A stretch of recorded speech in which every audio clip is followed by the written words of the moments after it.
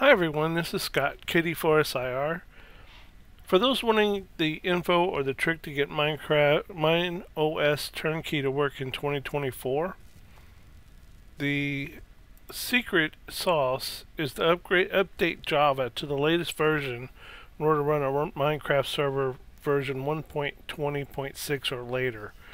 The links are in the description, and if that's all you want, now for my longer video and story of my stroll. And if you want to avoid that, then you can click away now and just look at the description. I got addicted to Minecraft back in the day when my kids were younger, and I just like building games. So I'm in my 50s, I'm still enjoying Minecraft, and I've been since COVID, since the worldwide thing there that happened in 2020. I started a Minecraft server and been working on that particular world for the last 4 years.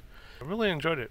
So in this seed I have about 16 villages that I've discovered, and I've built roads to each one of them. I'm building a railroad to each of them now. I have redone all of them, and maybe I'll do a whole video on my seed here. But anyway, I spent the last 4 or 5 days trying to get MineOS to work on a new Proxmox server. Now if you're an expert in Proxmox or Linux or All-Around Guru, this video really isn't for you. It's for regular idiots like me, Windows computer users who know enough to get in the weeds and make a mess, who aren't crazy about the command line Linux stuff. So recently I created an Unraid server with the spare beefed-up PC and 8 of my biggest spare different sized hard drives. And I love the whole pick your Docker to run just about anything. It seems super easy, and I'm going to save you a lot of time and say buy a license for that. You won't regret this. And however, I ended up using my Unraid server as a backup of my TrueNAS server and a backup of my media library using SyncThing. And I'm thinking at some point this may be moved off-site to a family member's house as a true off-site backup. So I didn't want to add MineOS to it, although that would have been an option. After watching some YouTube late one night, I ended up finding a Lenovo P700 server on eBay for 125 bucks. And when I got it, I immediately realized it was kind of a money pit because, you know, when you get a server like that, you just got to buy the second CPU and a CPU cooler, and of course you have to buy memory. It's got like 12 memory slots, so you got to buy a lot of memory for it. And then they got 4 hard drive bays in there, and you know I had to fill those with refurbished hard drives. And with some research from the Home Lab guys, they're telling me to use Proxmox instead of the Unraid due to the virtualization. So I agree, but I kind of missed the whole pick your Docker thing that Unraid has, and so this is my Proxmox server. To put it to proper use, I'm taking different computers, Raspberry Pis, and things I got running in the house here, and I'm putting it in this Proxmox server. And I've always wanted a media server. I chose Jellyfin because it's open source. Really had a lot of fun with setting up Jellyfin and getting that done from a media server. So, alright, well, let's get started. The problem I had was that MineOS Turnkey, well, Turnkey would start, but the latest profile, I couldn't get the server that I had in Turnkey, the MineOS, to start with the latest profile. Through some logs and things, I finally discovered that it was because Java wasn't updated.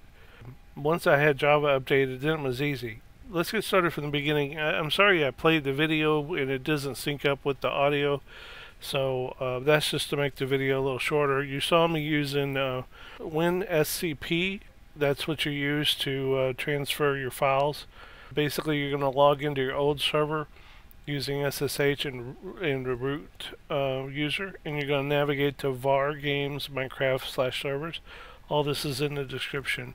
And you're going to zip that up on the Windows PC, and then you're going to move that zip file. It doesn't have to be a tar. You can move the zip file over to the import folder. Again, it's in the description there.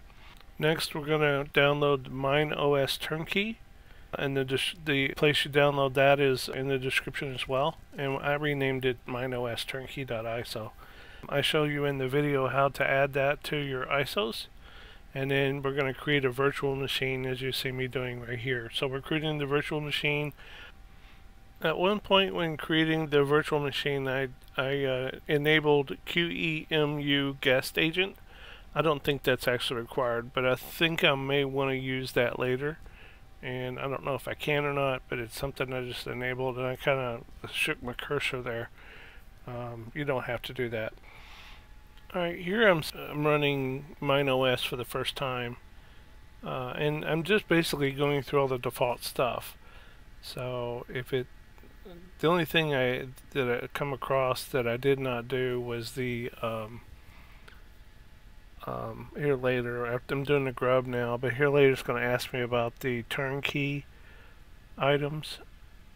That's coming up. From here on, it's kind of real time. I'm watching it with you.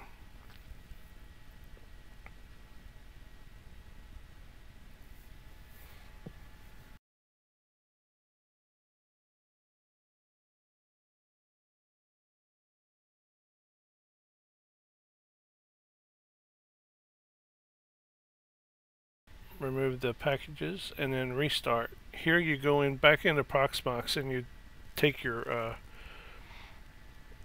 you go down to the hardware and you remove the CD. Double click on that and then you can tell it to remove no media. And then I forgot how to get back to my console, so I created another console up here. You don't have to do that. You can go back to your other console. I just kind of got lost in my windows here, so with my recording software. So you want to, I went back to another console. You don't have to do that. So I'll just start hitting enter and I go to reboot. Alright, and we're in. So now I'm going to create password for the root. You want to remember these, write these down. So I'm going to create the password for the root, and I got to type it in twice. And then the password for MC, again, write that down. Now here I skipped. This is what I skipped. And then I skipped the email too. I didn't want to have it email me.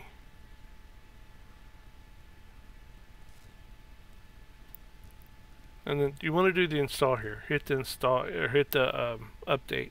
You want to hit that update. This takes a while. We'll edit this. And we're back. So now we're going to have to default reboot here.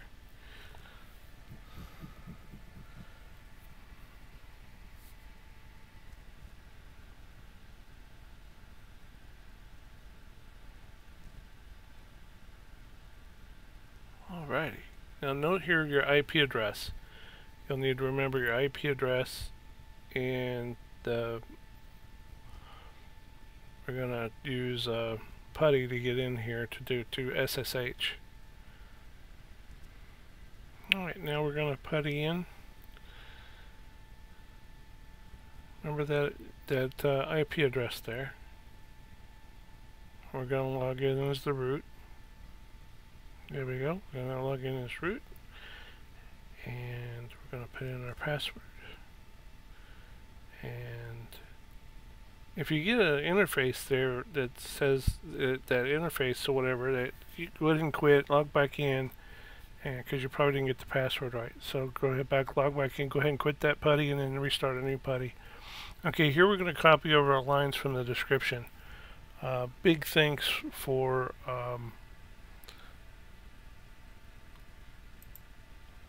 big thanks to community 351 on Reddit for giving me this. It was very good, very kind of him to share his the secret sauce here to get us to be able to run the latest Minecraft server on MineOS. So you'll see me copying. If you highlight in Windows and Control C and then right click in the Linux, it pastes automatically.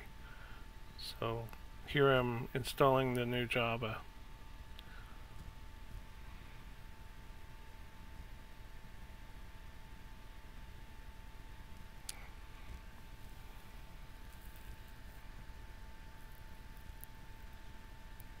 Yeah, it's really this was the hardest part. I couldn't figure out how to get Java. I didn't know the reason. It just wouldn't start. Couldn't get the server to start, and if it did start, it would only start with the latest, with the older profile. It wouldn't start with the latest Java. So I never played Minecraft Bedrock or any of the other versions, just Java. I got kind of like Java. It was the main one. So anyway, here's MineOS started. I ended up creating a server here because I didn't import. But remember, if you're gonna import, you're gonna import the server. But before you start it, you want to download your profile. I'll do that here in a second. Again, my seed is I'm going to create the new server. My seed is 4803-901-4634-6166. I love that world. Like I said, I think I've a ton of, maybe I really should do a video on that. And I always play survival, don't play the other stuff. I play survival and then I play a normal mode. And gives me just as much, so I gotta keep going to sleep. Carry a bed with you to go to sleep. And you play with multiple people, it's kind of a pain, but now here you'll see the profile says MC something, and it won't update to the latest profile. You have to go in here to the profiles, and you want to download the latest one. And if your server was older when you moved it, mine was 1.20.4, and then I downloaded the latest one, which is 0.6. And then you're going to go to the server itself. And here you're going to make sure down here you select this one's the latest jar here. And then here under the Java settings, you want to select the latest one there. If it's not there, wait. If you're importing your server, it hasn't done those those things yet. So wait, just wait, and see if you can hit it. If you don't hit it, hit the copy to the folder, and then see if it happens. But when you start the server, you're gonna wait for this ping. Wait for it to load up enough to ping the latest one. Then you can go over here to your log file and see where it's loaded, if it's loaded the world yet all the way.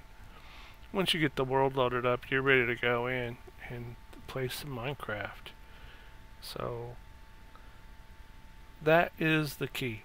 That's it. But if you don't, like I said, if you import your server, you want to make sure when you import, you want to wait until you get to that Java in here. Now I've forgotten something. I started the server and forgot to add all my memory that I wanted to add to it. So when I went to a particular city called Frazzle City, if I walked too fast to it and the server didn't draw fast enough, it's a huge city. I built a lot of buildings and things in it, and then if I walked too fast to it, the server would crash. So this is the reason for me to give it so much memory.